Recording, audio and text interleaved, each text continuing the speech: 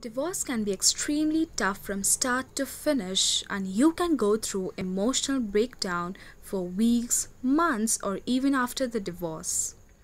It isn't easy as it sounds now. People undergoing divorce face a variety of psychological issues, including hyperactivity, low blood pressure, hopelessness, increased stress, and financial crisis.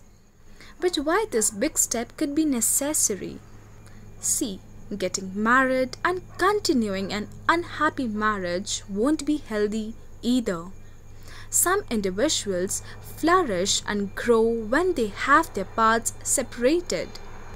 Where there is a glimpse of doubt, the relationship ahead starts to go downhill. Well, a good amount of time is given during the legal process of divorce to settle down the marriage. The ground of divorce could be any, but the positive psychological outcome is much more. And hear me out next.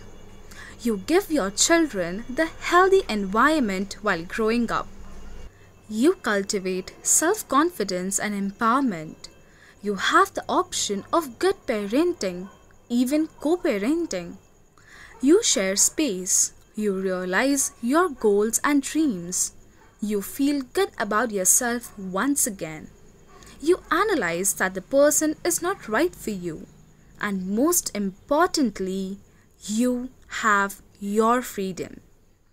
People or society who don't think that divorce is good, I want you to think.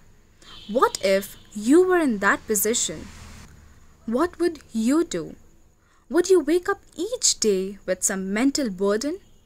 If you are in the process of ending marriage or thinking of one, always take decision which is beneficial for you.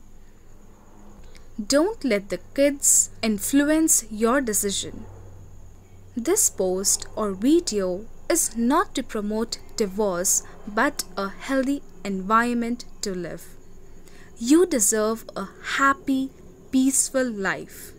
Period. Thank you so much for tuning in to day 146. I hope to see you for tomorrow's video.